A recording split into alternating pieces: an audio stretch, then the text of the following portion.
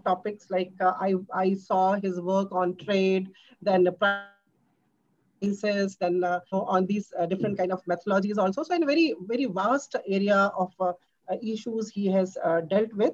So I again once again welcome Devesh for you to agreeing to our request on dealing with such an important topic of like propensity score matching, then CEM, and as you just rightly pointed out that there have been a very fast evolution of literature in terms of integration of different methods also, and that's good that you are updating our students on those aspects. So without wasting time, I straight away I welcome you, and I just call upon you to please start the session. Thank you. Yeah, thank you, Professor Singh. It's just always a pleasure to be talking and presenting for IARI. I mean, and what the students. I mean, I wish we were there in person, Yes. but if that's not to say this is the second best, and as economists, we always have to appreciate the second best equilibriums, right? So this is what it is. So what I'm going to talk about is, and why I brought in the second best is basically what we are going to talk about propensity score matching for impact evaluation. This is also kind of what it will be a second best method. So to say what we are going to be doing for impact evaluation, because economists and the social scientists have kind of zeroed on as randomized trials as the gold standard or the first best. So let me just I'll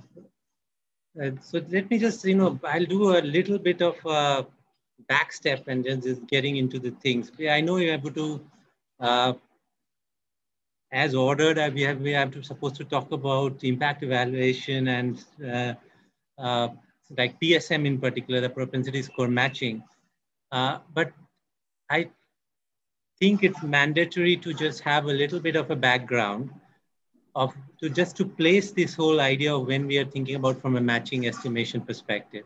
So it's kind of, when I say backstepping, it's actually we need to know what is the central problem of impact evaluation. And then you'll also come to the remark that I was making that is going to be like second best method.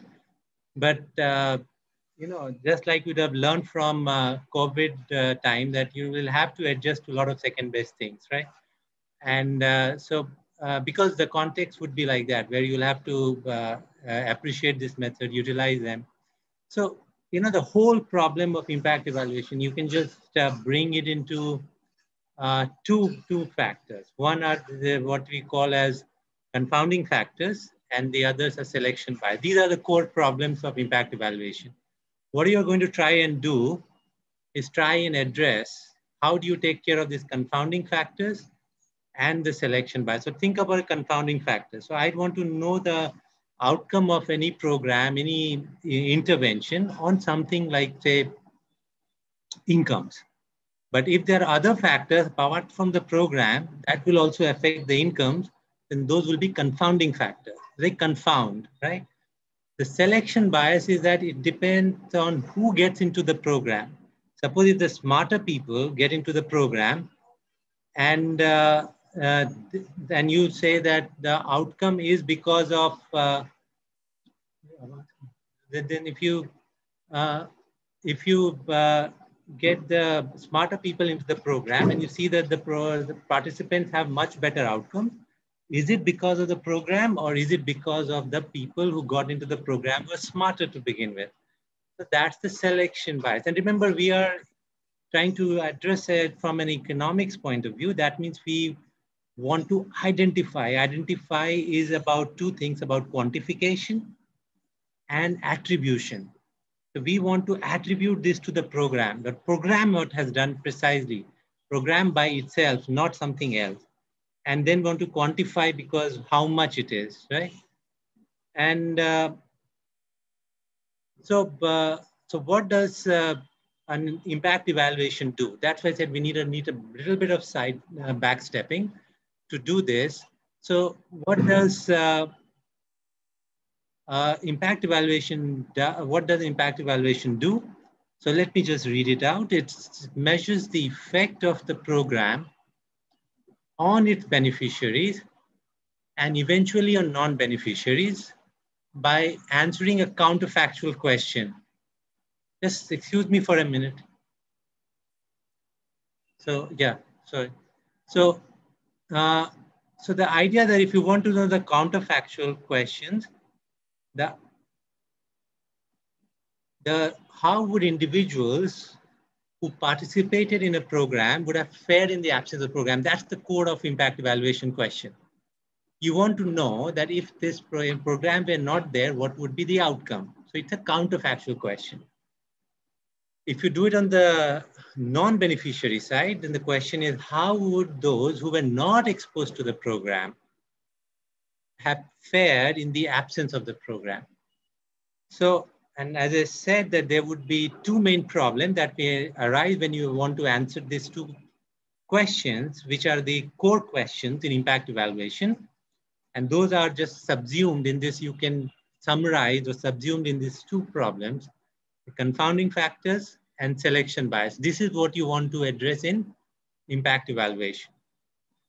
So now one of the question that the way who you are going to look at the impact. So suppose some of you are in a treatment that you get into a program, you are a beneficiary to a program, some others are not. Can we go to each of those individuals who are beneficiaries and say, this is the impact on individual A, this is the impact on individual B, this is the impact on individual C. And if anybody says that, that is technically wrong. That is never technically possible. Because as I said, there's a counterfactual question. So from a counterfactual perspective, you need to know the same person at the same time without the program. The person who is in a program, to know what will be the counterfactual, that person has to be not in the program at the same time that he's in the program. And that is humanly not possible. Only gods can have it, right? So that's why you can never get a impact on each individual who are part of the program.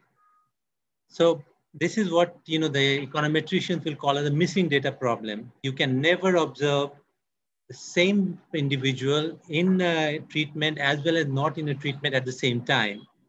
So this is a missing data problem. So you cannot do an impact, you cannot assess on each individual. Anybody who says that doesn't know anything about impact evaluation, to be honest. I mean, so what you can do instead, that, what the econometrician, what statisticians can do, they can tell you about an average impact. On an average, on a group of individuals, on a group of beneficiaries, what is the impact? So this is the first core thing, that you can never have any impact that you are going to assess on each individual or each beneficiary. That is that, your main job in trying to do an impact evaluation, because you can never get a counterfactual for the same individual, but you can get a counterfactual for a group of individuals by comparing the mean outcome in the group of participation to similar people who have not participated. So that can give you a counterfactual, and that can give you an average impact. It can never give you an individual impact on an individual. And that's why the term that is used is a bit of a mouthful. What you're going to have is called the average, and you mark my words clearly here, is average treatment effect. I've not written the full thing, but it says average treatment effect of the treatment on the treated. So all the time that you would be really trying to get, be it from the randomized control trial, be it from your other method, that one of which we are doing today, and you must have done, as part of this program, you would have done regression discontinuity enrollment might be coming. In all this, what you're going to estimate is this ATT, average treatment effect of the treatment on the treated.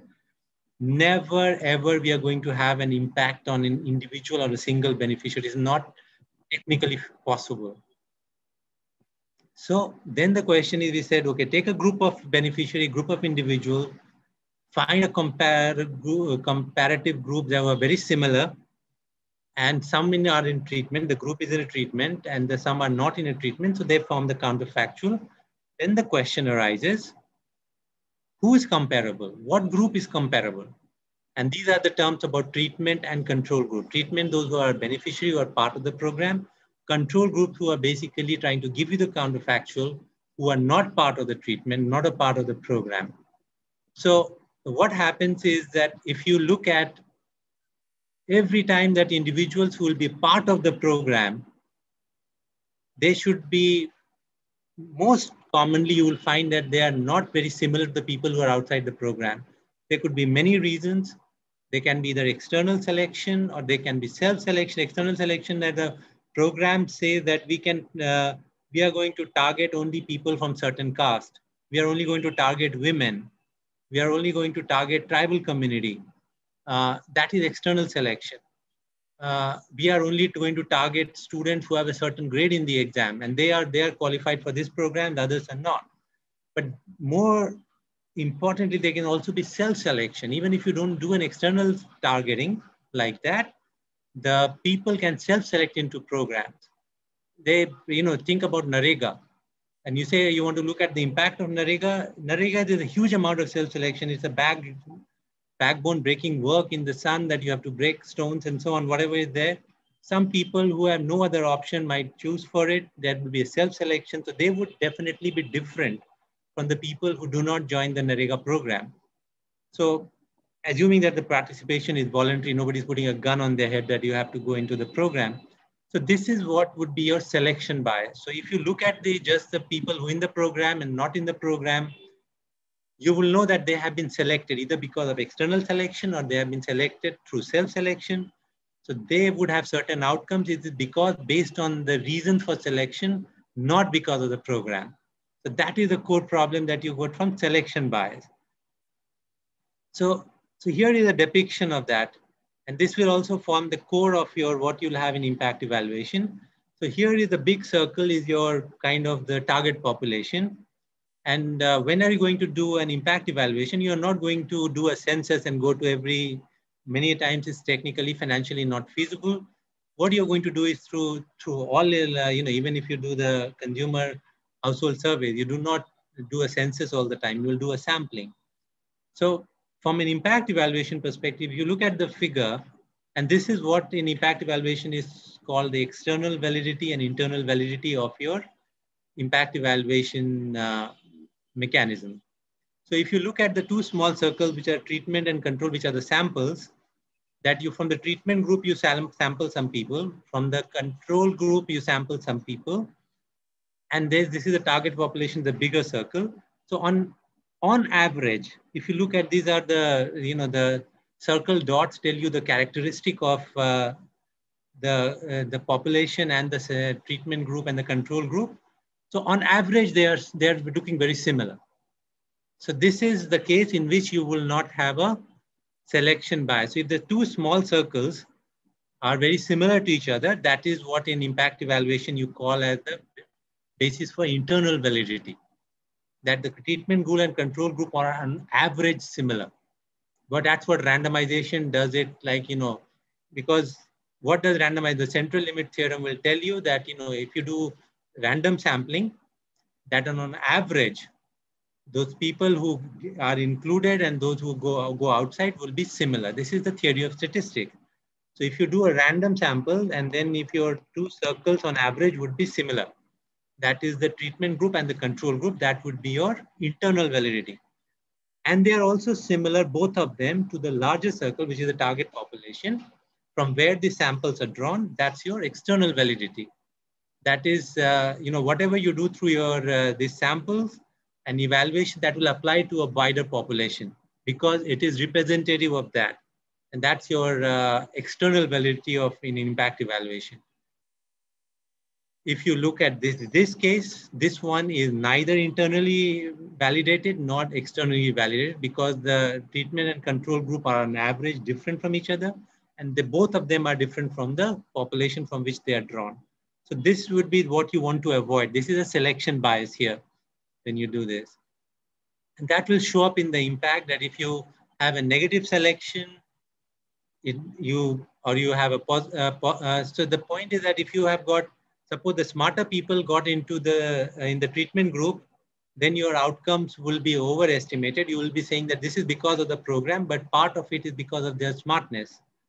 So this selection bias that you saw in those circles will just start playing out here.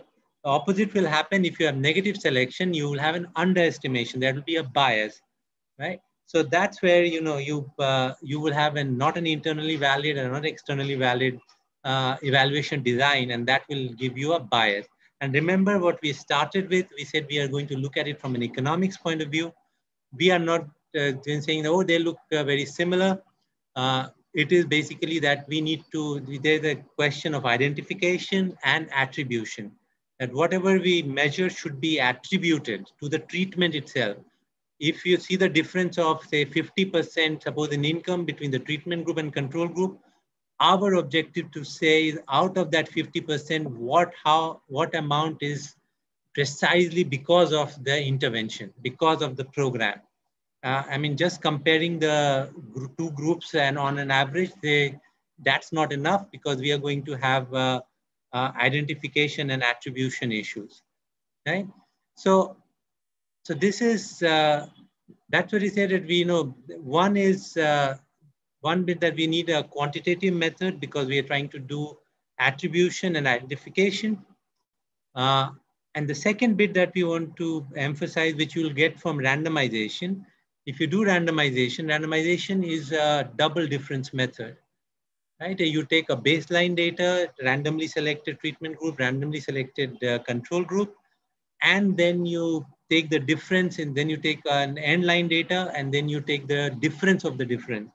The change in the outcome variable for the treatment and control at the baseline period and the treatment and control in the end line period, and then take the difference of the two differences. That's called double difference. So, I mean, why I brought in double difference from before, because we will try to see the segue from propensity score matching, starting from a cross-sectional data, trying to improve upon this. And one of the pathways to improve this would be to make it a double difference propensity score matching. And we'll argue why double difference is important. So this is just, you can see that, double difference would be, suppose intervention group is I, control group is C, 0 is the baseline period, 1 is the end line period.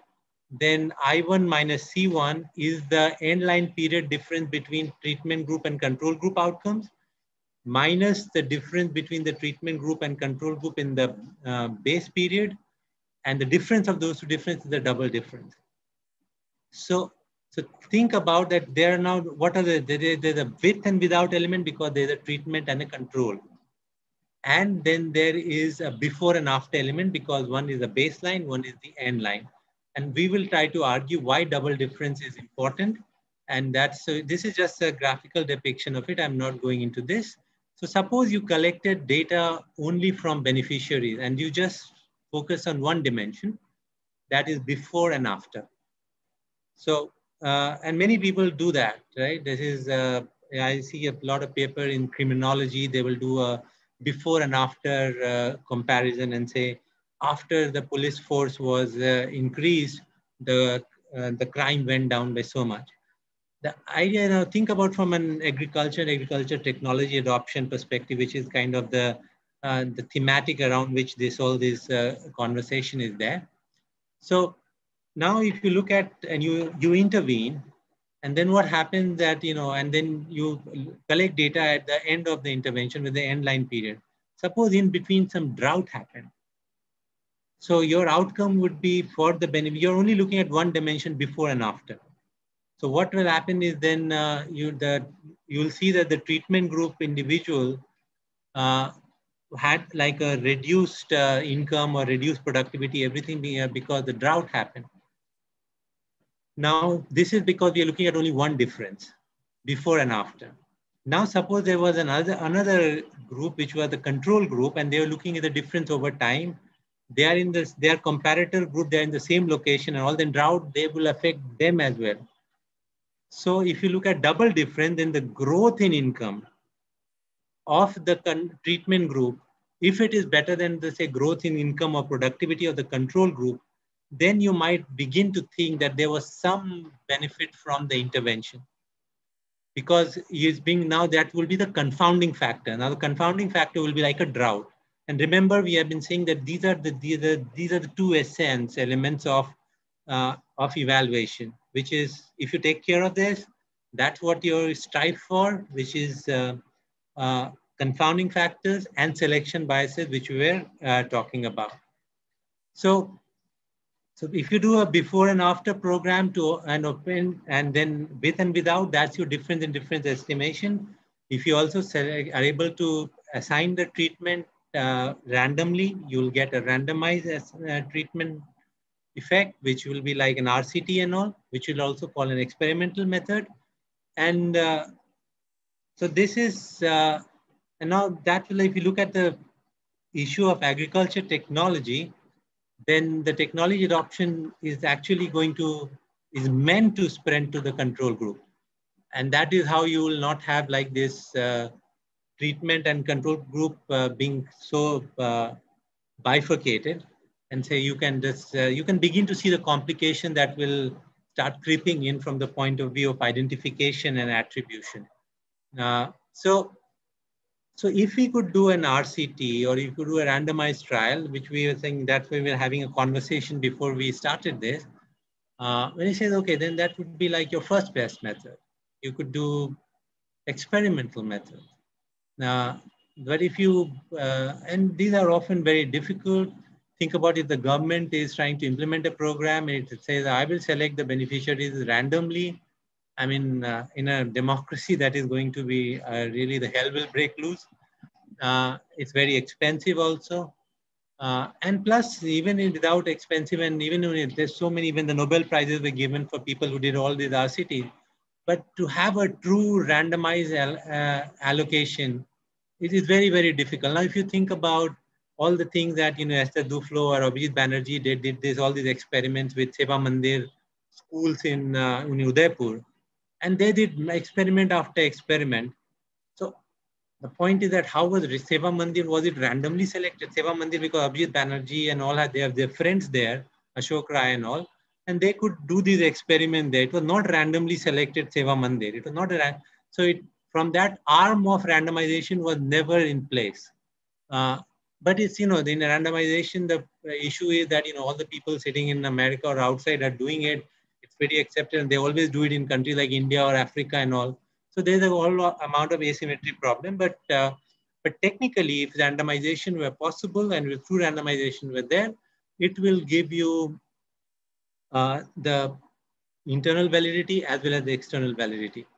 But suppose that is not possible, which is in many cases is not possible, then you're not going to be in an experimental world. And in an experimental world, it can be either you doing a randomized control trial, or sometimes the nature moves and divides people into some group and the other group, like maybe an earthquake or a storm affects some people and doesn't affect other people. So it's randomly done, right?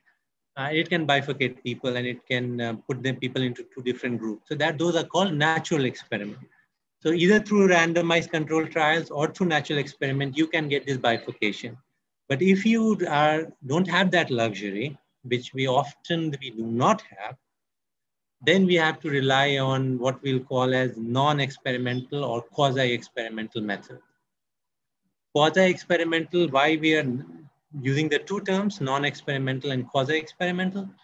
Quasi-experimental methods are non-experimental, but they try to mimic experimental or randomization. So here, all the effort that we are going to do, we are going to talk today about one of those quasi-experimental methods, which is propensity score matching, where our objective is that it's a quasi-experimental that we try to mimic, try to imitate as well as possible to get to randomization, which will give us full internal validity and external validity. And then we can really quantify and attribute the impact to a particular treatment, particular program. And I'm not getting into other quasi-experimental methods, which I think some other colleagues are going to be teaching here. which are regression, discontinuity, and other things. And I'm IV also, I think Sunil is teaching tomorrow, which is instrumental variables. So I'm just going to tell you that it falls in the same class, but it's different, but it has the core principle of a non-experimental and trying to be quasi-experimental in order to mimic the randomization. That is our, so the point is, if you now think in, so one of the earliest way that was thought about in a quasi-experimental method was a covariate matching. So remember what we're saying, that we were saying that, I want to, from the treatment group, I want to find comparators, people who are comparable in the non-beneficiary groups. And then we look at the outcomes and then say the difference in the outcomes on average between the people who are in the treatment and similar people in the control group is going to be the impact. But remember, I have not yet explained what is meant by similarity. This cannot be similarity because the people look similar. It has to be mathematically, statistically defined. And that's the whole idea of the whole exercise about what we are going to do in matching. So the earliest way of doing matching, that is to try find similar people, which is was covariate matching. Covariates are all these characteristics. It could be your age, your education, your occupation, your location, your family composition. So all those things that you would think. So suppose our intervention is about agriculture, productivity enhancement through technology. So all these things about family composition, your location, your education, your land size, your links, all those things will matter and give you the outcomes. And your intervention is suppose like a training program or distribution of seeds. So you want to know the impact or attribution, and you want to identify the impact of precisely that intervention. But all these confounding factors will really create problem. So when you do a covariate matching, you're trying to do is that you look at characteristics, you make a judgment. These are the characteristics that will matter for agriculture productivity. It's the land size, and it's farmers' experience in farming, farmers' age, farmer gender, whatever. And I'm saying whatever with a purpose. And then you say, let's look at the people in the control group, and based on those characteristics, look who's there like that. And then on an average outcome from the treatment group and control group, the difference between the two is my impact, right? So now, so first thing when you do covariate matching, the first question you should ask that what all covariates, what all characteristics matter? Who knows? I mean, I think these characteristics matter. Then Aditya comes and says, no, these characteristics also matter for technology, for productivity. Then someone else like your Professor Singh says, no, I have done research, gender also matters for agriculture productivity. So you know, this is unbounded, this is limitless, that, what all matters for the outcome, right? That is the problem with covariate matching, right? So this is what is called the curse of dimensionality. That's how the initially things would be done. You will do covariate matching on, you'll say these attributes are important, these characteristics are important for the outcome. I'll look at the people with these attributes in the treatment group, these attributes in the control group, look at the average of the outcome in the treatment group, average of the outcome in the control group, take the difference of those outcomes, this is the average treatment effect. So the first thing that that what will hit you right there on your face would be the curse of dimensionality. That this is totally unbounded. I mean, I always give the example on these talks is that this Hammermesh paper where it shows that in the labor market, earning good-looking people used to earn more. Now that attribute also mattered.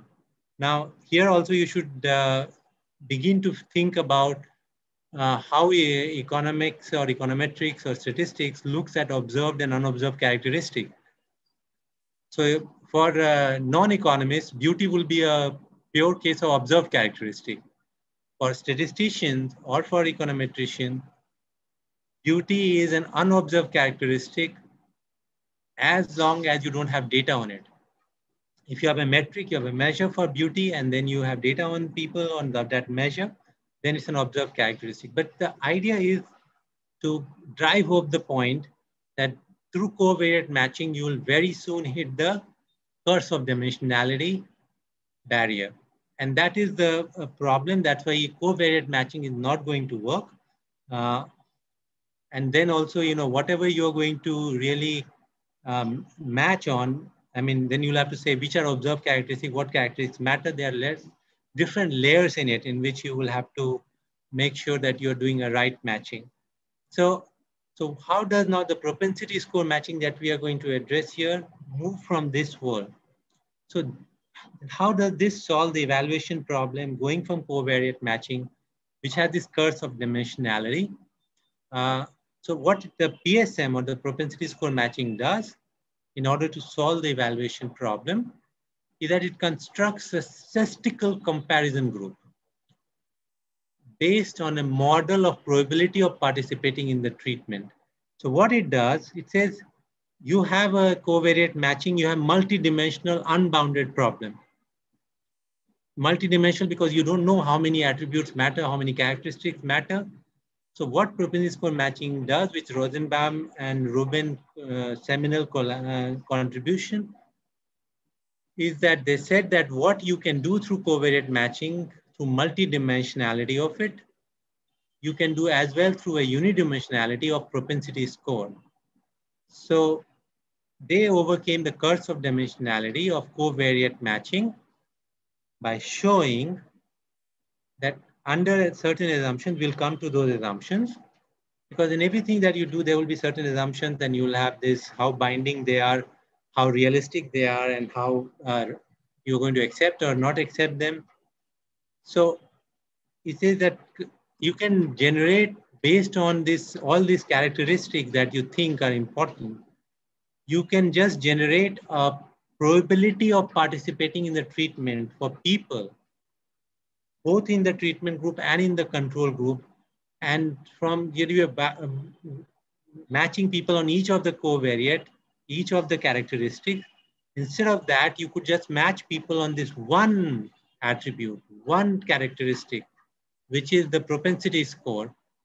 So it becomes a one-dimensional problem. So you generate the propensity score. We have not come to how will you generate, but it's just for now, it is enough to say that propensity score is that the estimated probability of participating in the treatment for both the people in the treatment group as well as in the control group. The P is for probability. It will be a function of X. X are the characteristics based on which you will generate the probability. And that probability is the propensity score. So you look at the people who have similar or similar propensity scores and try to think of them as comparator group. And this multidimensional problem, unbounded problem, will mellow down into a single dimension. And the single dimensionality comes from propensity score. So this is matching people based on propensity score, not matching people based on their covariates, or matching people based on their characteristic. So Aditya, Dr. Singh, I don't know whoever is moderating. I don't know what is the system. If people have questions, they can stop me in between, or we have to wait for questions till the end. I'm pretty okay with any of those. Right? Yeah, there is Praveen here. Yeah. Yeah, in fact, like they will be posting questions in the chat box, and you can respond towards the end of the session. Yeah. Okay, so and at the end of the session, they can ask also. We have some time for question session also. Okay. Yeah. I mean, and whichever the protocol is, I'm fine. Thank you. So, so it's not, think about that. Whatever you're trying to do of finding a good comparator group is, in the technical language is called balancing. So the most balance you're going to get from randomized data or randomized treatment. So what does balancing mean? Balancing means that on average, the comparator group and the treatment group, the intervention and non-intervention group, are on average similar. If they are on similar, you will say balance. It's on average, they are perfectly similar if true randomization has been done. So what you are going to try to do here through the second best method, which are quasi-experimental method, is try to balance. And it's not that, many of you might not have used this term, but you have been doing balancing all your life. You've been doing regression. So if you do regression models, you add controls there. What are they trying to do is basically they attempt to balance data by including these control variables. So you go from univariate regression to multivariate regression. So what are you trying to do? You're trying to balance. You're trying to, if you look at an intervention dummy and say that, and then you add all these controls, what are you trying to do? You're trying to balance the data. After you have accounted for those variables, then you say the intervention and non-intervention groups will be similar, right? Now, so the simplest form of the PSM, the propensity score matching that we are going to use, there are different versions of it, which if we get time, we'll talk about a little bit. But the simplest form that we'll use for all this to drive home the point is going to be the discrete treatment, which will be either you are in treatment or you're not in a treatment. It's not like levels of treatment that you have 2 days of training, you have 5 days of training. That will be called multi-level treatment. There could be continuous treatment, that could be days of training, and that could be, and there also there are matching estimators, which are called generalized propensity score matching. We can talk about that briefly, but we will not get time to cover all of them. But there are all these different matching estimations or matching methods that have followed the literature. Okay, so what are the essentials of matching? We are trying to create an artificial comparison group for every possible, and you see that I've highlighted the word possible, and you will see why I'm saying possible observation. That why I've highlighted the word possible, because there might be some observations in the treatment data for which we'll never find a suitable comparator when we do propensity score matching.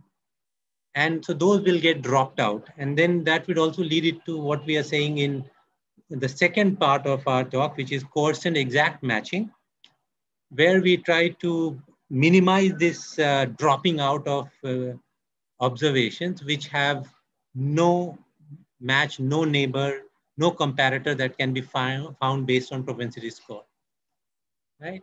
So that's the, so just to reiterate, the propensity score matching method will try to mimic, that's why it's a quasi-experimental method. It will try to mimic the randomized assignment into treatment and control groups by choosing the comparison groups, those units that have similar propensities to get into treatment. And that is going to be measured in terms of propensity score, right? So your basis of matching is propensity score. So now just to drive home the message that since propensity score is not a real randomized assignment method, you could say it's a second best method, but pretty useful. It just tries to imitate one. We have not come to the details of how it tries to imitate one, but we actually flipped it over and we started by saying it's a quasi-experimental method. I mean, that means it does try to mimic the randomized assignment to the best extent that it can, and that's what we are going to come and see how it does. So it's a quasi-experimental method. It's not an experimental method, right? So two core issues when you try to apply this, which I wanted to highlight from the beginning. Matching must be done using baseline characteristics. You cannot do it as the end line data and say, these are the characteristics I'm taking from after the intervention and then generating propensity scores based on that. That will never work because your characteristics themselves are affected by intervention, right? Now, the second bit, which is very important, and you'll see that when we lay out the steps where we start, which is the second one, is the matching method is only as good has the characteristics that are used for matching, that is for generating the propensity scores.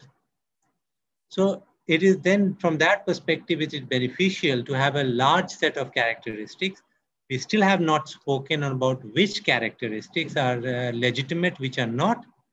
A lot of papers have been done, which I would send you the references. In India's case, this was applied so that you have a large set of characteristics based on which you can generate propensity scores. This was a paper by Jyotsna Jalan and Martin Ravalian. They use NCR IHD data that has a large number of characteristics of the household, so they could generate propensity score based on many of those characteristics. And their intervention was whether you had piped water or you did not have piped water, and they were looking at outcomes related to health, nutrition, and so on. Right?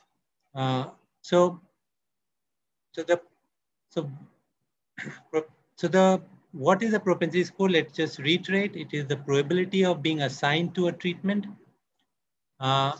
So this assigned to a treatment in a randomized, which is an experimental method, that is already known. If you suppose you randomize by flipping a coin, then and saying that if head comes, then you go into treatment. If tail comes, you go into control. Then you already know the probability of being assigned to a treatment, which will be half, right? If it's a fair coin. But if you have observational data, that's what we are trying to do here.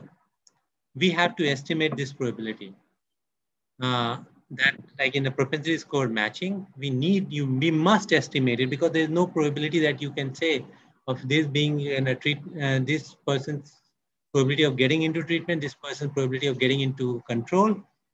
We need to estimate it. So this will be a probability conditional on the covariates, which we're denoting xi. And then we said that, when on average, if you have similar treatment, similar control, then you're going to be saying it, we are trying to balance.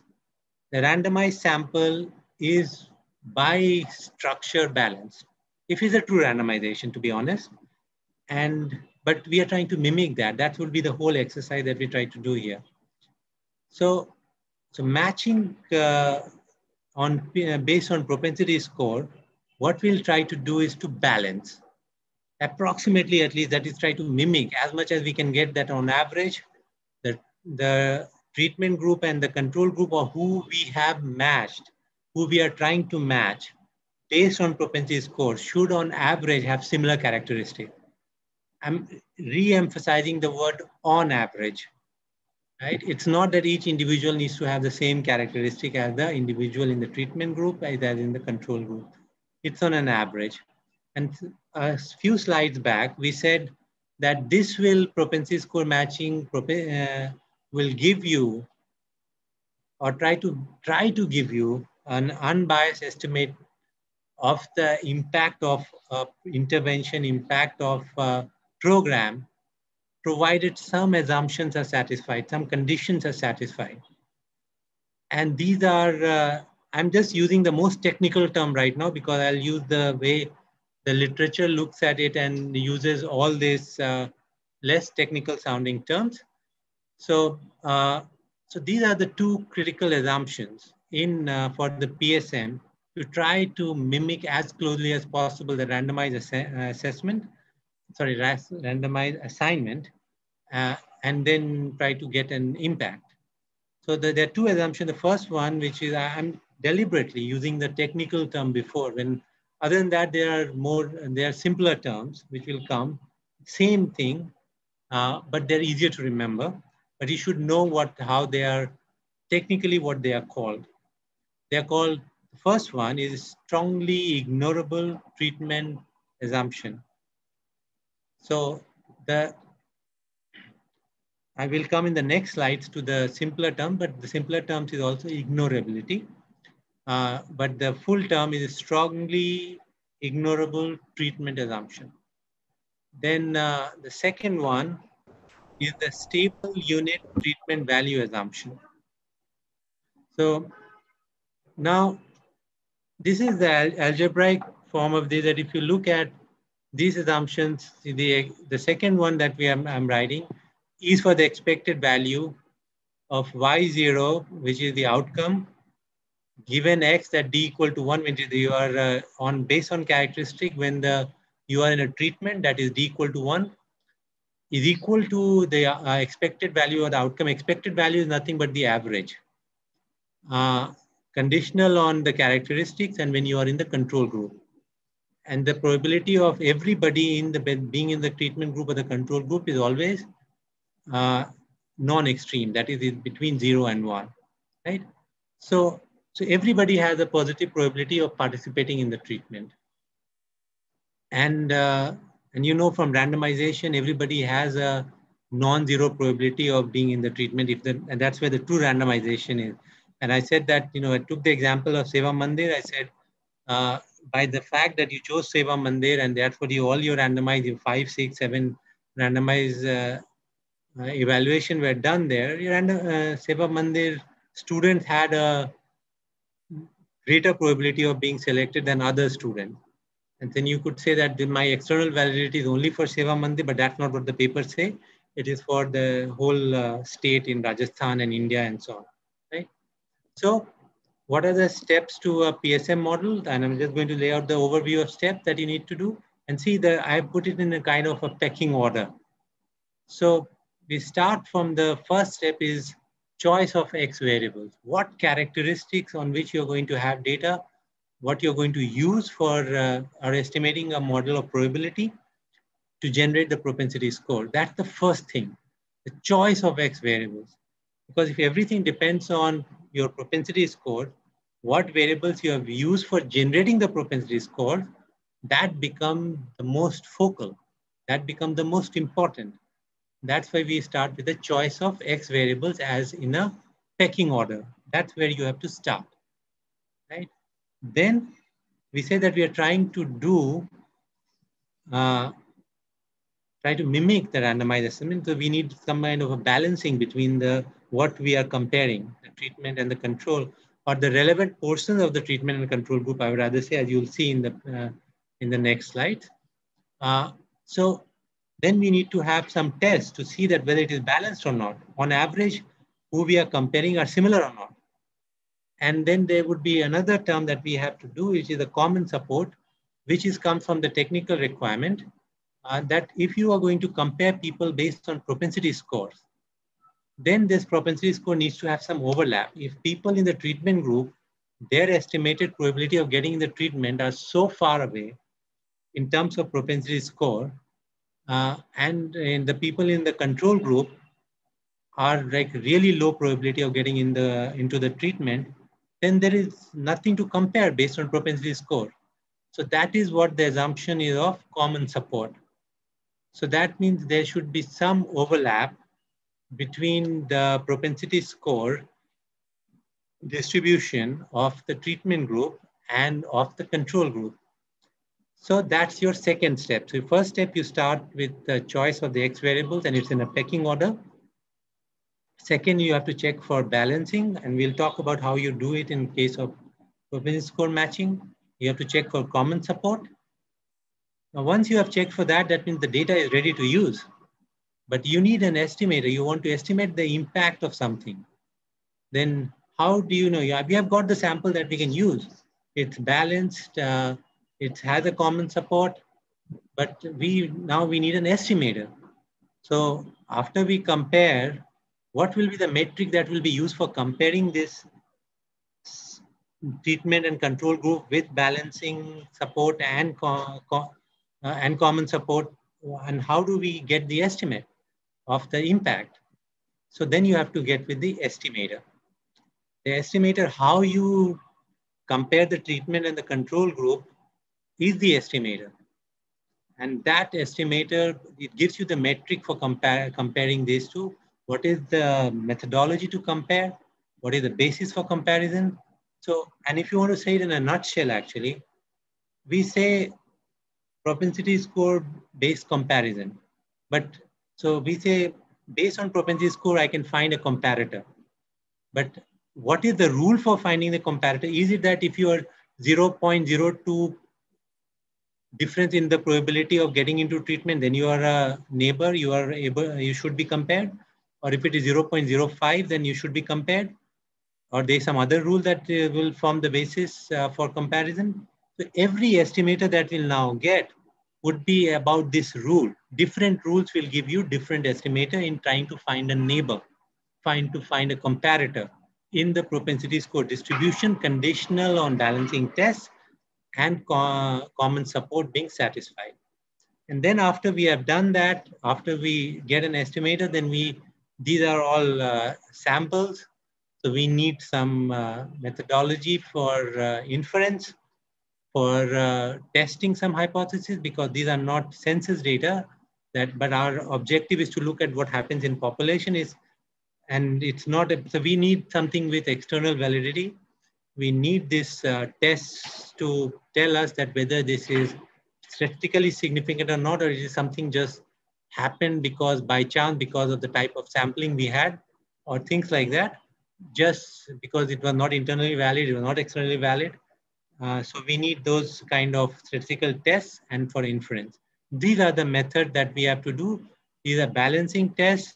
Now think about, I'm doing it before when we do this, actually the real mechanics of, so think about when we say like a neighbor that, if you are 0.05 points away in probability, then you are my neighbor. I'll compare this, and all those people who are in that vicinity are my neighbor, and I look at the outcomes of this unit in the treatment and compare the outcomes of the average outcome of all those people within the 0.05 of probability and take the difference. Then we are saying that this is for one observation. Then we go to the second observation, we do the same thing. So I've already set a rule. I'm saying 0.05 difference is the rule.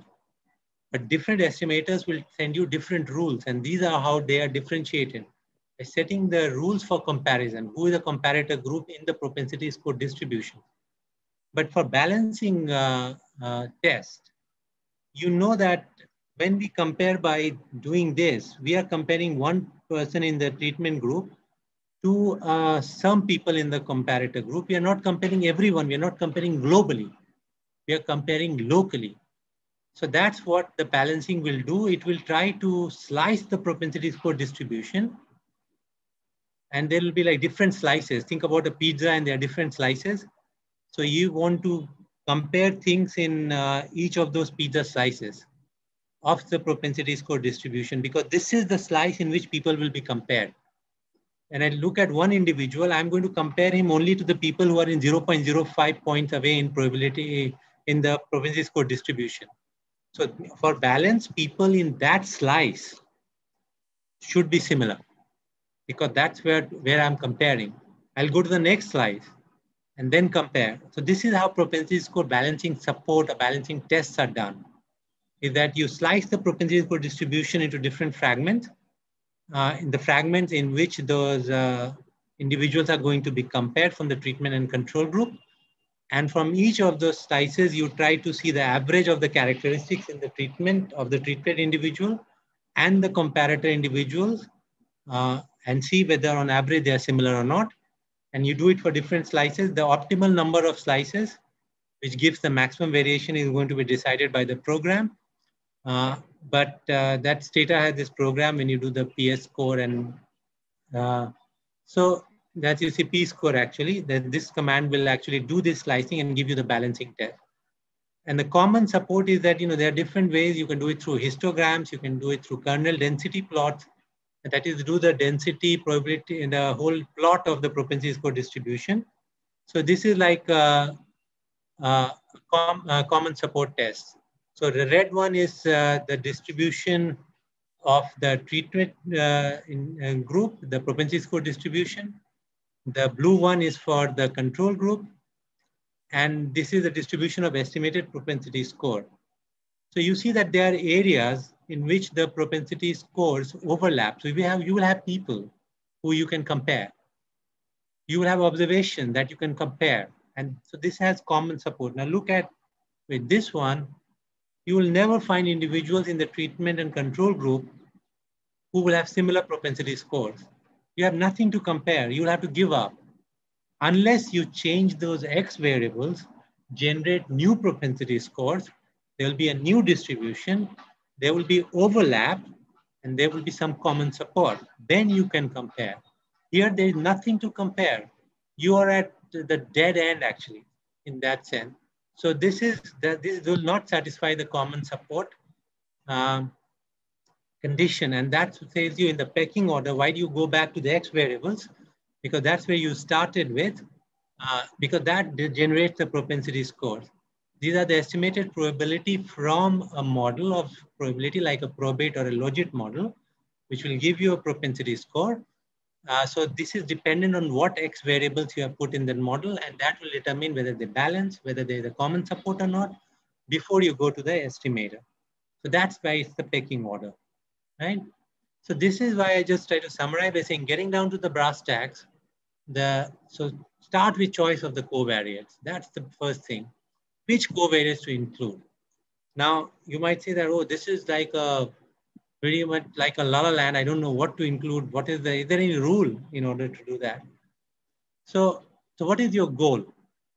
You're trying to predict the selection into treatment. You try to predict the probability of the individuals getting into treatment, the propensity score, right? So as in regression, when you do a multivariate regression, right, you always have this quality and quantity trade-off. So it's not that you just have put a kitchen sink and you throw in everything as many variables, and you can keep looking at R square, and the model keeps improving the R square because you're throwing in more variables. And then you say, oh, this is getting better model, better model. That's not the way, because you have to trade off quantity versus quality. So if you add non-significant covariate, that is fine. You can add non-significant, but you should have a logic that, why are you having that? Does it really affect getting into treatment? Does it affect the outcome? So that's the golden rule, that when which variables to, and this is also the thing on which a referee or a reviewer will hammer you. When you send a paper in PSM, and you say, these are the variables I use, the covariate that I use to generate the propensity score. And my common support is well done. My balancing is test satisfied.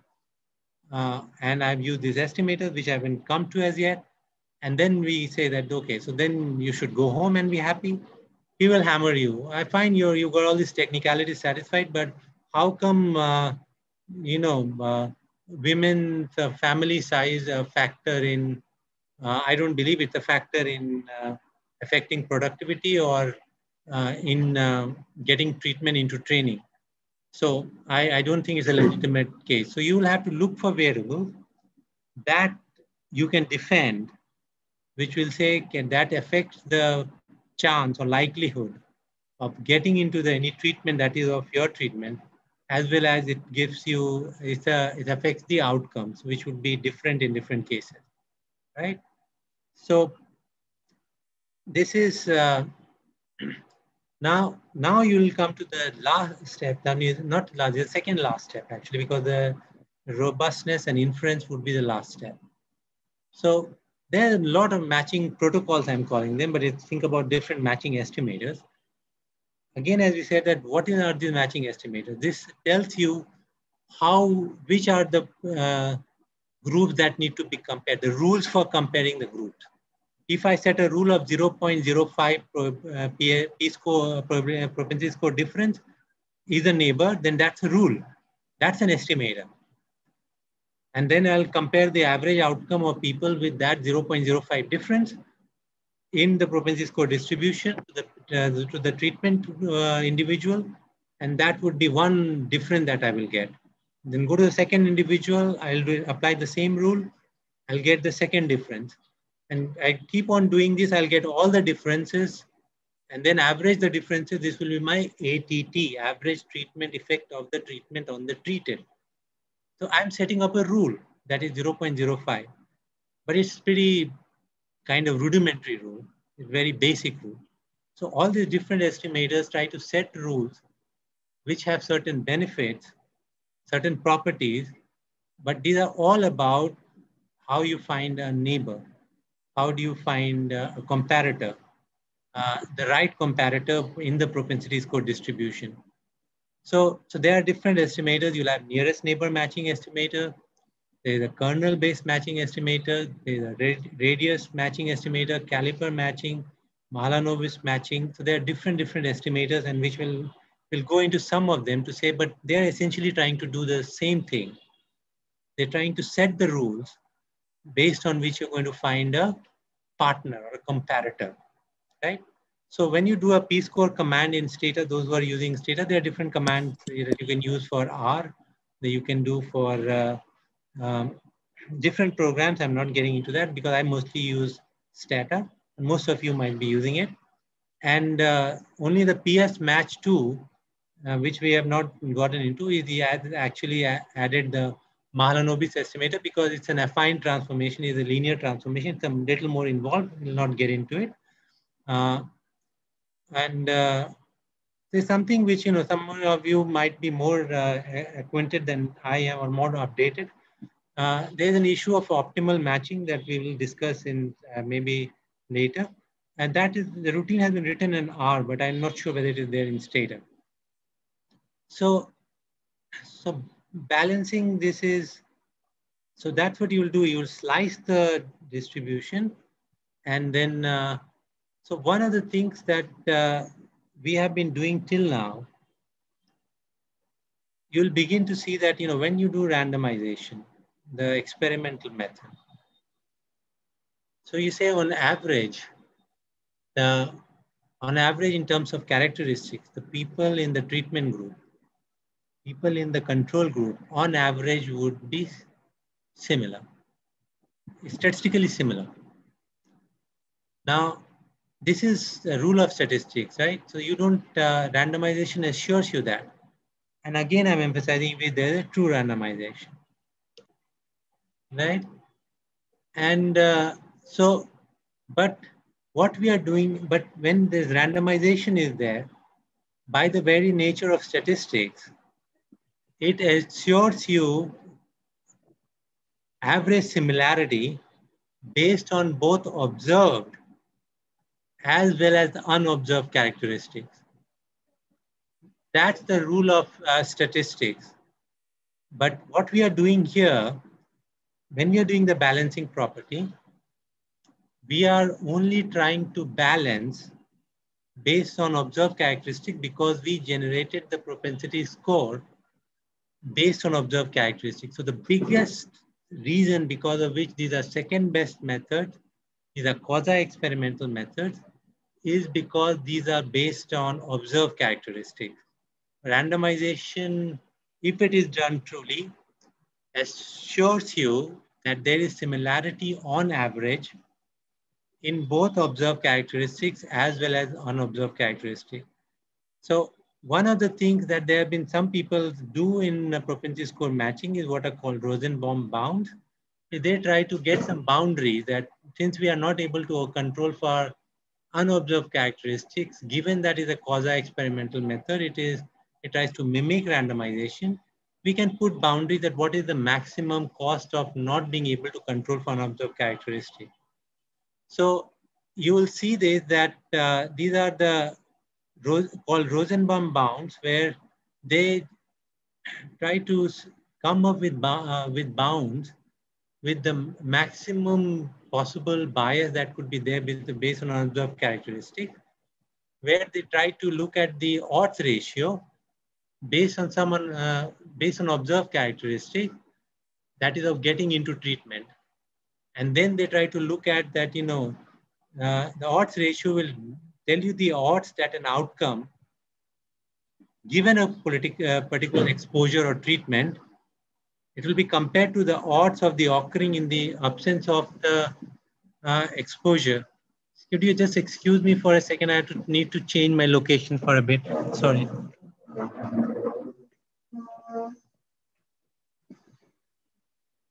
So.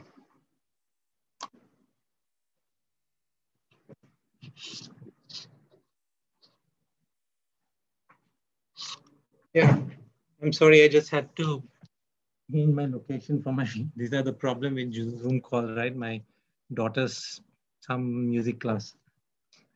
Anyway, so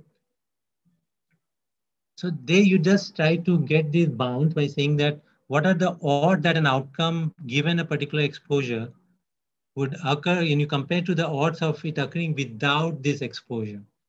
And that is how you'll get the bounds, and it just gives you a rough idea at how bad it is that we are not able to control. So you will not, and we don't overemphasize this, because in this world of RCTs and the primacy of that, no, there's not so much as, if still in finance literature, people have been using Rosenbaum bounds to a larger extent, but in the mainstream economics literature, you will not find a usage of a lot of these. As I said that, then the questions, now let's come to the brass tacks, as I said. People, you come to the mechanical part of it, and how much, sample size we need from where we get the data on characteristics. So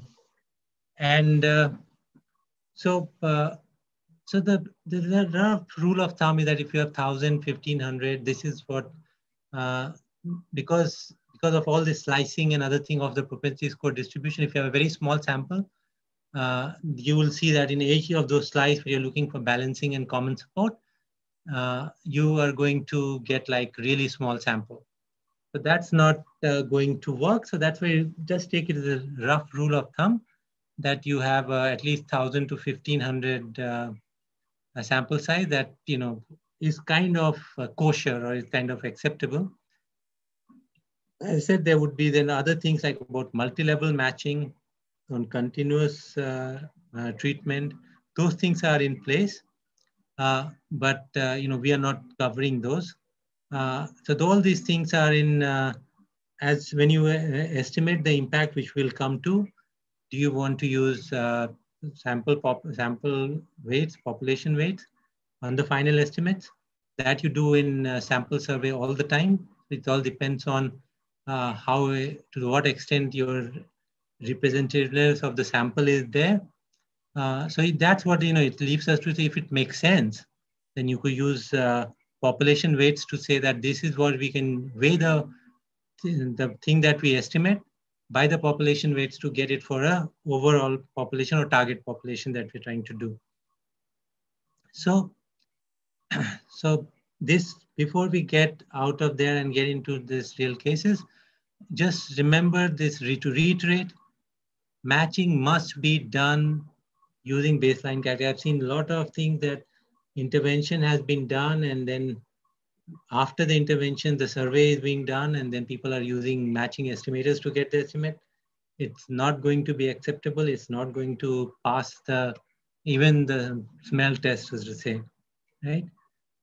Second thing that you always have to remember, the matching method is only as good as the covariates that are you going to use to generate your propensity scores. And I told you that you should look at this for detailed covariate thing, and I put in there as well that you should look at this papers that are, okay. So what are the data requirements? So the thing that you are going to look for data for those variables, I'm just summarizing in a lot of ways. And these are the references for that. If you look at the Heckman, Ichimura on Todd paper, which gives you this guideline, just like in regression, you should be looking for variables that are going to be both affecting the probability of getting into a treatment, as well as it should be related to the outcome variables, right? Now, as we summarize that, we started with saying that, when you're going to one of the first principles in any evaluation is that to the extent possible, invoke double difference. Because we did the example that we're looking at the outcome when there's some drought stuck or something stuck in between, and then you are going to be having a real bias estimate of the intervention. So we have to strive for double difference to the extent possible. So right now, till whatever we were talking, it could be done in cross-sectional one period data. But suppose you do this thing, you have data in the baseline for treatment and control. You also have a data for baseline and, for treatment and control in the end line. But you have a basis that these are not randomly assigned treatment. So you have to rely on quasi-experimental method. You will not, being a second fiddle to the randomized control or experimental method, you're not going to get there, but you can at least try to mimic. And in this case, that if you have such data, then you will do a double difference PSM.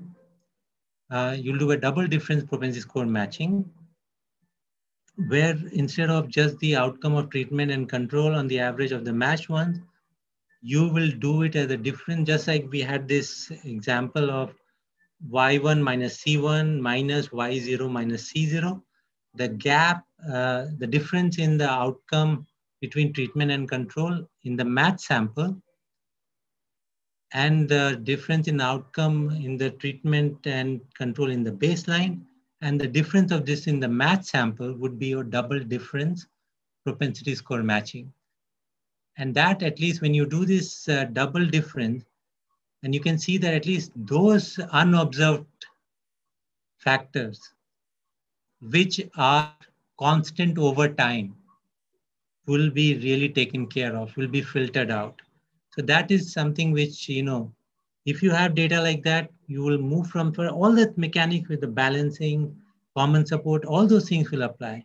When you go to the estimation step, whatever estimator we have not come to that we're going to use, then that is going to be the idea of doing a double difference propensity score matching model. Now, after you do this, if you go to what are the matching estimators, so simplest is nearest neighbor matching. That you set up a bandwidth, just like I was saying, 0.05, and then you say that all those observations for each treatment unit, those who are in 0.05 units in propensity score away, they would be compared. Then 0.07, 0.05. So people do this by robustness ability. They look at 1, 3, 5 matching. They look at one neighbor and compare. They look at 3 neighbors and compare. They look at 5 neighbors and compare. And then just take the difference in outcomes in all of those cases, and then average the difference of those outcomes, then you get your ATT.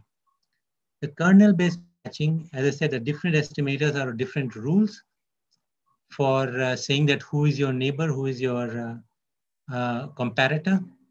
A kernel-based matching is, it says that it looks at the propensity score distribution, goes to one treatment unit, and then looks at all the treatment units around it, and based on the distance in the propensity score, kernel is nothing but a weighting scheme. It gives higher weights to those observations or those non-participants who have propensity score, who are nearer in the propensity score distribution, and gives lower weight to those in the propensity score distribution who are near, but those who have a much different propensity score. So that would be a kernel-based matching. If you do a radius matching, you draw a radius around, a circle around every observation, and with a certain radius, and that radius matching will be dependent on the radius that you have. And then you see that within everyone in that radius would be included in as comparator. So you see that all these different rules are basically generating different estimators. They are nothing but trying to tell you who's a neighbor, who's a comparator. That is the essence of different estimators. They'll say kernel-based matching estimator, nearest neighbor matching estimator, then Mahalanobis linear regression matching estimator. So everything is about the rule based on which you're going to have the. Okay. So that's why I say that if you look at the choice of matching estimator, nearest neighbor, caliper matching, so different estimators, they do this, and nothing in economics or statistics come for free, right? So what will happen is that every estimator that you will move from one to the other, depending on the structure of the data, depending on the propensity score that you do, there will be some trade-offs. Some estimator, and the main trade-off that you need to remember is between variance and bias, right?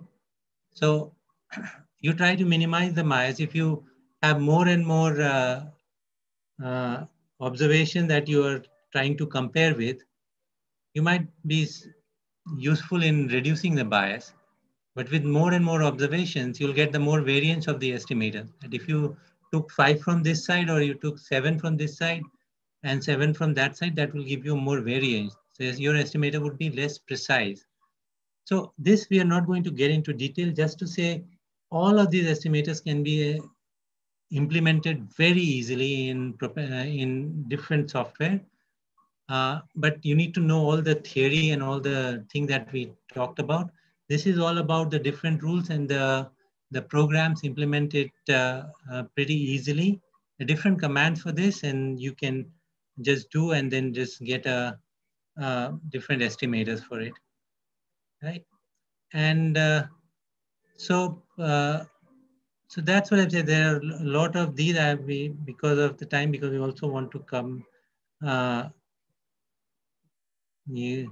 cover CEM, the coefficient exact matching, which will be the next step from, it's not like a next step in a vertical scale, but you'll see that in some way it is, in some way it is not. And they always trade off. You take a method that, so these are just, I mean, this is a little bit of algebra if anybody needs that. These are different estimators that you'll see that if you see that thing that we have put in that kernel, you can see it is basically W is basically the weight. So you look at the control group and the difference between the treatment and the control group. If your J is running from over C, which is over control group, so the moment you are as different in outcome from the control group, you'll get a lower weight. So it's a weighting system, and that is your kernel estimator. So these are the weights that, and you don't have to do anything. These are all done by software, but this is just to know the theory behind it. How estimators, the different kind of propensity score matching estimators exist. These are nothing but different rules for saying who's a neighbor, who's a comparator, what is the system, that is what it gives you. This is, as I said, that, I can send to all of you different estimators, but basically, if there are about 6, 7, 8 estimators that are there, but essentially, and that is the take-home message that I want you to be with, they actually will provide you different rules for saying who is to be compared and in what way. With that, these are the rules that will actually tell you different estimators they do exactly, and it's not like a blanket rule for saying which estimator you could do, because every estimator you move from one to the other, there will be some trade-off, particularly in the case of variance and bias. So what you do in papers, you actually do different methods in order for saying our results are robust to using different estimators, because because there is a variance bias trade-off, so we could just work with this. Right now, the last bit that is we have not talked about. So we have talked about all the steps, but remember the last steps in the set of steps that we had, which will be about inference. So you estimated this. So all these things, the estimation that we have made, and we say this is the impact by doing all this whole elaborate set of steps with common support, balancing property, generating the propensity scores, different estimators that we try to even take different estimators. How do we know that these are statistically significant or not? The impact that you have got, is it statistically significant or not, in the sense that is it just like a kind of oddness of the sample that is coming out, or is there a real relationship that we have estimated, real effect or impact that we have estimated that exists in the population. Right? So we need some statistical test or inference in order to answer that question. So all of you have some basic idea of regression, statistics and all. So the way you do statistical tests, that, you know, these are all standard error based tests. So if you any estimate that you have generated, if you suppose you did it over and over again, and you get like huge variation over time, then you will not be very sure of your estimate. So this sample give me an estimate of 0.5. The ATT is 0.5. I go to the other sample, or the next time I do it, we do sampling with replacement, without replacement, different cases, and my estimate is 0.7.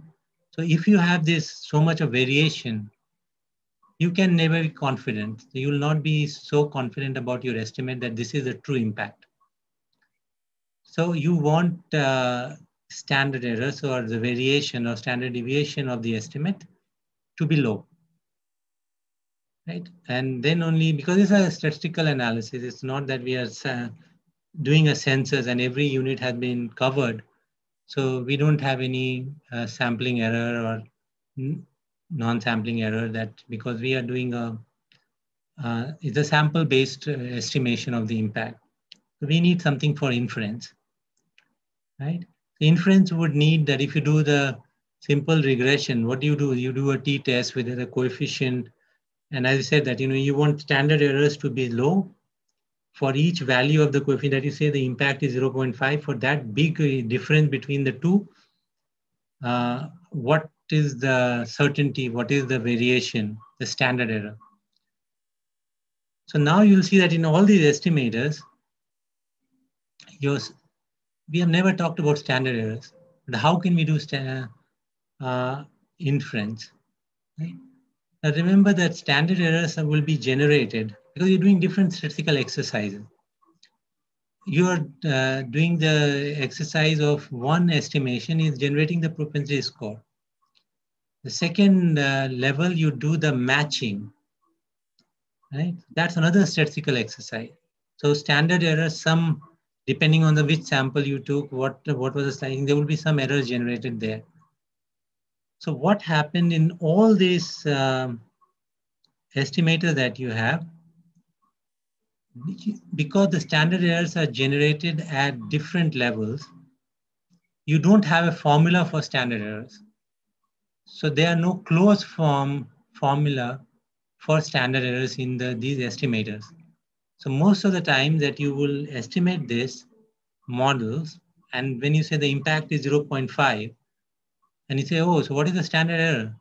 So Stata will, or any program will give you some standard error. You will never know where did it come from because there's no formula.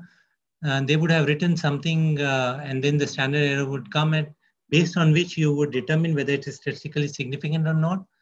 And you will have some inference based on that it is there in the population.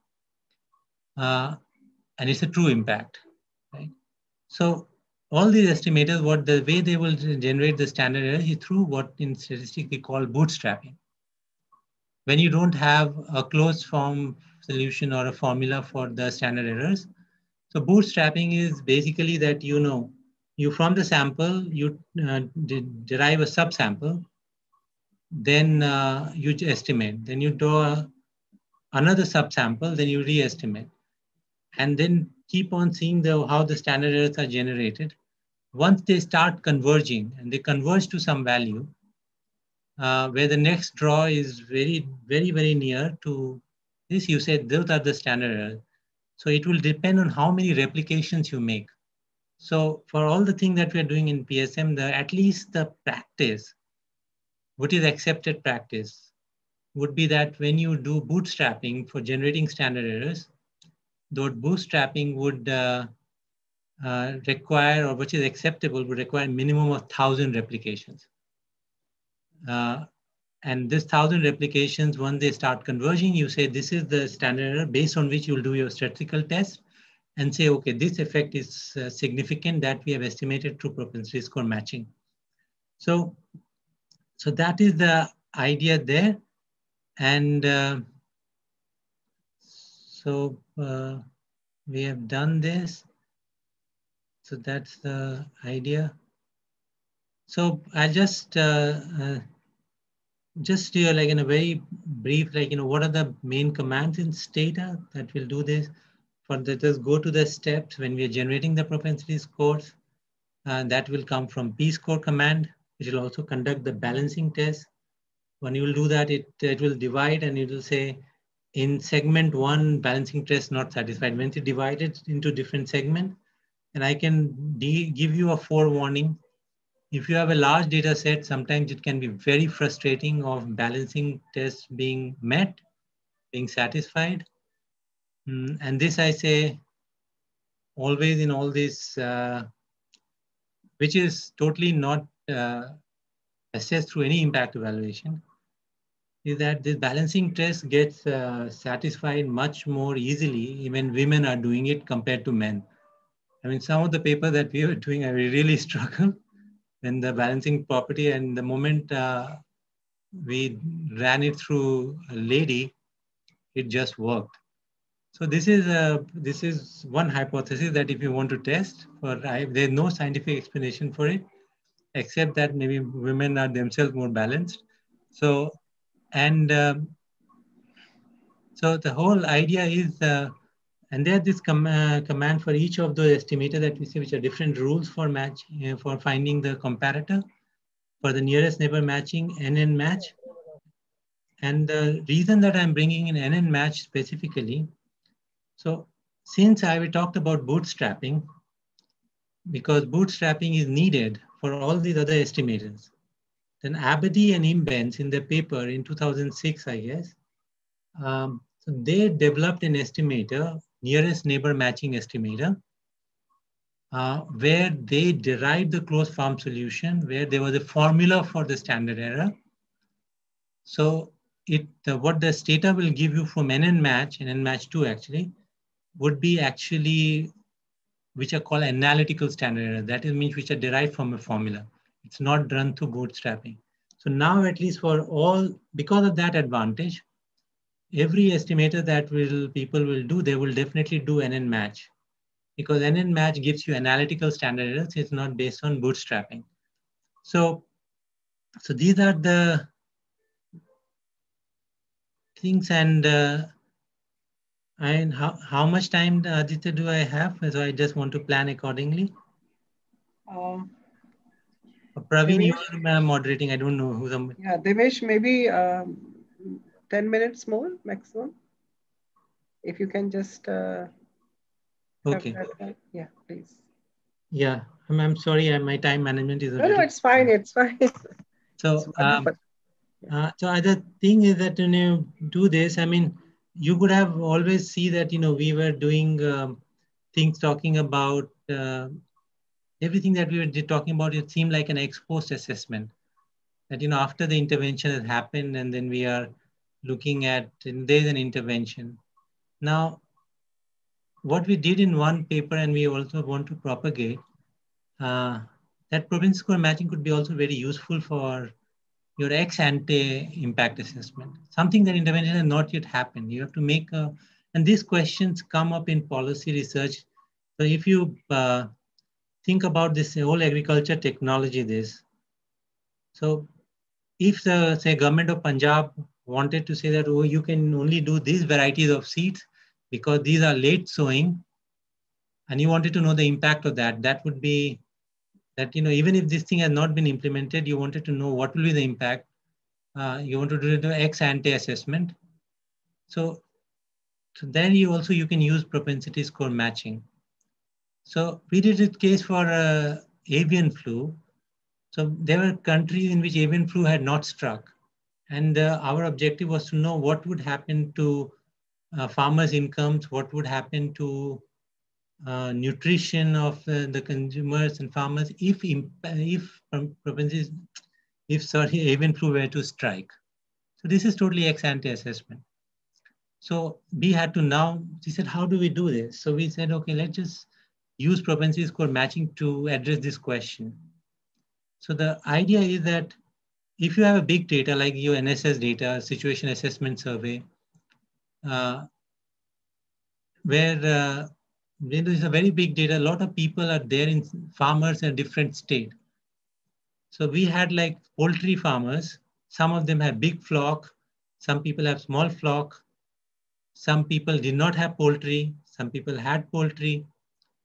Same way on the so now I want to see the effect. So we said avian flu is what? From an economics point of view, is it a supply shock or a demand shock? So it's a supply shock means the number of birds will go away. They will have no birds, or the number of birds will reduce. The birds would die or would be culled. And there would be a demand shock that the price at which the poultry was being sold would now come down. So we had in the data people selling prices at different poultry, people with big flocks, small flocks. So we matched people with big flocks and similar people with small flock. And we wanted to see the impact of small flock by matching these people by getting their probability of holding a small flock, a propensity score. And then we matched people in the big flock and small flock and said the big flock people really proxied for the people without avian flu. And after avian flu, they became like small flock. So the effect of this reduction in flock size because of avian flu was then estimated. They do different estimated. And these ex-ante impact assessment questions you will get all the time when you are dealing with technology and different agriculture interventions. And that would be the reason. I'm not going into detail, but I say that you could use this also for a lot of these policy questions that would come in there. Okay, and the last bit, and before that, I'll just, because I'll take 5 minutes to talk about CM after this. But so I'm just saying that maybe with propensity score matching, if there are any questions, this might be the right moment to ask now, or you want me to just do a 5-10 minutes or whatever is remaining for the CM, and then we can just have the questions after that. Either way is fine. These are some of the references I have put in for PSM, but I have a much bigger list. If anybody is interested, then you can. I just put in the critical one, but there are a lot of things which are there on double difference and double difference PSM. And we have not talked about the continuous treatment. We have not talked about multi-level treatment and all, which are also because we couldn't cover in the time that we had. But those are there and we can always kind of interact. Anybody needs papers on that, suggestion, I would be the happiest to do it. I mean, so please feel free to write. I think Professor Singh can, or someone can give you my email and you can do that as well. So I'm this side, as I said that this, this 1.5 hours is pretty low for these things, but I'll just try to, within the matching, apart from the different multi-level matching or continuous treatment matching, which are called generalized propensity score matching, those are all there. But within propensity score matching, even going to the different levels, even if you looked at the same binary treatment, there's a new development that happened, which is called coarse and exact matching. So remember what happens and we said that, we need common support. And this, only when you have common support, you have someone to match. And so the thing is that, if you don't have common support, and then you're looking at the slices of those propensity score distribution for doing the balancing. So what happens is that it is quite possible that there will be some observations that would get dropped. They would never find a match. Now go back to the first slide that we're talking about. We tried to solve the problem. I said the two core challenges in impact evaluation are basically confounding factors and selection bias. So there was some selection that some people were getting more selected over other because of self-selection or because of external selection. Now, when you do propensity score matching and with all these mechanics that we went through, you're going to drop someone will never find a match. So is it because of the way that you have done the variables that it raises the probability of not finding match. And that could lead to some, you wanted to account for bias, and then you might introduce a bias because of what you're doing through this whole process, trying to match. Because some have certain characteristics that definitely have those low probability of ever finding a match. So some people or some observations, some beneficiary, non-beneficiaries have a greater probability of not getting the treatment. That means you're creating a selection issue there. So in relation to that, this is the King et al. I mean, they came up with something which is called coarse-and exact matching, which is CEM. So think about the thought experiment that if you have a data and I'm trying to find a match between people about years of education.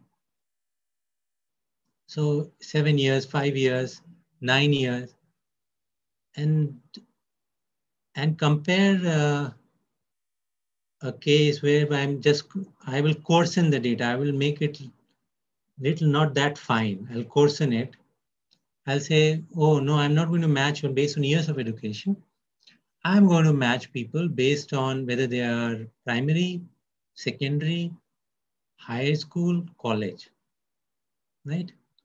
So you can immediately begin to see that in the former case, it's much harder to find a match. When you coarsen the data like high school, middle school, like that, it might be easier to find it.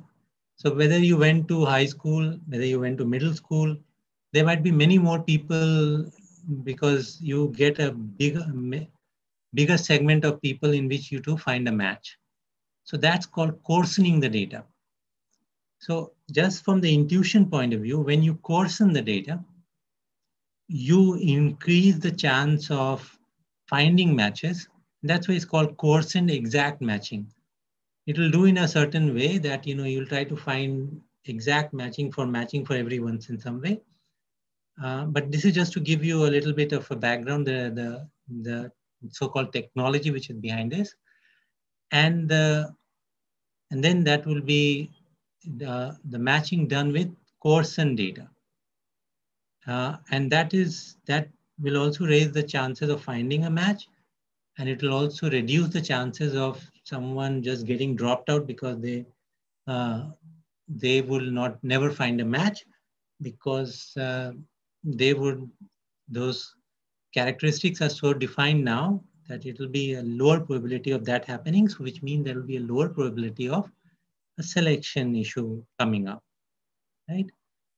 So this is an alternate conceptualization of the observational data. So every data, as I said that, take the education example, there are some natural breakpoints, which is here. This is because I took it from the King's paper. That's why they have the American example. But we also have that high school, middle school, which is, they have the grade school, high school, college. So if you define the categories like that, it might be much easier to find a match and there will be much lower chance of some people not finding a match and leading to a selection issue. So that is the idea. So what the King calls it that, is what other people will call it as the ATT, or basically SATT, which is sample average treatment effect of the treatment on the treated. He makes the point that this is basically not that. In PSM, what you're doing is basically a feasible SATT. So he calls it FSATT. That's what you're doing, and that's the motivation for. So because you have all these issues that you would have some observations not finding a match, then some like actually getting totally dropped out, leading to a selection issue. So you are basically, you started by saying that we're trying to reduce this bias from selection. You might end up trying the variation for, right? So I'll just take 2 slides and then I'll stop. And seriously, I would, and I've reiterated many times that, any of these questions, these are little CM, when you start doing, these are pretty little technical. And so I would be very happy that if you want to do this, implementation in software is, even your grandmother can do it.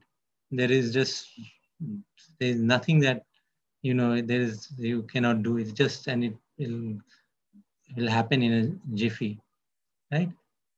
So the point that, from a theoretical perspective, and this is the weakness of PSM, that it tries to approximate a completely randomized experiment. Rather than with matching methods, it says fully block randomized experiment. So blocking is what? Blocking is is the arrangement of experimental units in groups, right? It is trying to do all these things by doing this by block and so on, but it tries to do the randomization kind of mimicry as if it is a global exercise, right? And that's where the imbalance comes. And that's what the coarsen exact matching tries to do. By coarsening the data, it actually leads to block-wise randomization in terms of in spirit. It's and you'll see that how you does the exact matching, and I'm not going to do here because I have only that much time. But seriously, this is something not very difficult. It's just technical.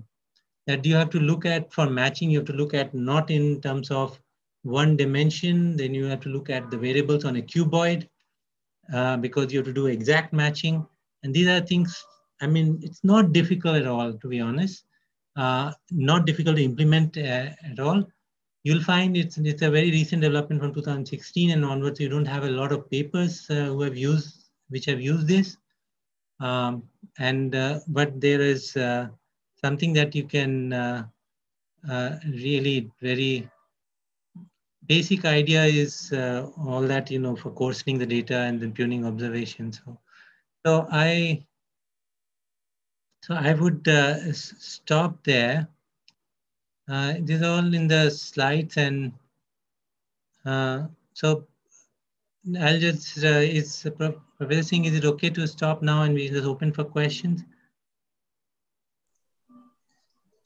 Yes, Devesh, sure. I think we can just have few questions. Students, quickly ask, please unmute and quickly you can have 1 or 2 questions, please. I mean, that there's been 1 or 2 questions is very much an issue of variance versus bias. We already have few questions in the chat box. Please, you can have a look on that answer. So, yeah.